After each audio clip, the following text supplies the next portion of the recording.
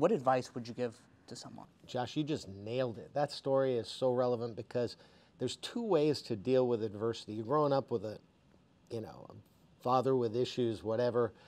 You grow up with other crises. I mean, I had all kinds of things that I encountered as a kid. I had two ways to respond. It's not about the situation, it's not about the adversity, it's about how you respond to it that matters. It makes all the difference in the world.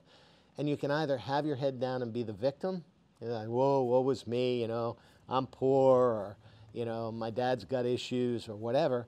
Or you can say, you know what, like you said, I'm going to learn from that, and I'm going to be better. I'm going to have a different kind of life.